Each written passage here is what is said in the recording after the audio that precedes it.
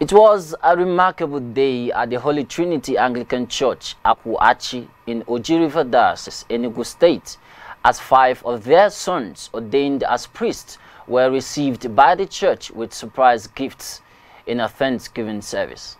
As a show of love, support and encouragement, the Holy Trinity Church bought cars for each of them. The vicar of the church, Venerable Arinze Okafor, in a chat with ACNNTV, confirmed that the church, through a committee chaired by Mr. Samuel Mukedi, bought the cars for the newly ordained ministers in order to aid their ministerial work. This service was graced by the Bishop of Oji River, the Most Reverend Amos Mado, who dedicated the cars for use. The new priests include Reverend Kelechi Chukwueme, Reverend Okechukwu Umebolu, Reverend Bathram Ugu, Reverend Chikora Igwe, and Reverend Monachi Nzebunachi.